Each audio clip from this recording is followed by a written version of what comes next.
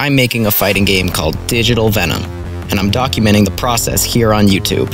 In this episode, I'm going to briefly explain hitboxes, hurtboxes, and how each of them work. I'll then go on to explain how I was able to generate them automatically for my game.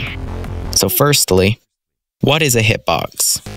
In a video game, whenever a character performs an attack, there's a point in time when the attack needs to hit something. This is called the active period of the attack. But the game needs to know whether or not the attack should hit the opponent. And since calculating super specific interactions can take a while, game developers needed a way to simplify the attacks in a way that made them easier to compute. This is where hitboxes come in. A hitbox is an invisible box around your attack that represents where it can hit. Your opponent has a hurtbox which represents their vulnerable body. If your hitbox and their hurtbox overlap, then boom, your attack hits them. So how do we make these? Well, it all starts here. This is a sprite. Basically, it's a single image of the character used to create an animation, but we're also going to use it to make our hitboxes. But first, we don't actually need the full sprite. What we really need is just the outline of the sprite. You see, the game doesn't really care about the exact color of her skirt. It really just needs to know where her foot is kicking. So to tell the game where that is, we separate the outline into a red part and a green part.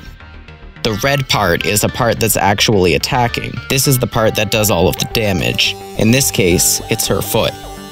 The green part is the part of the body where she's most vulnerable to being hit.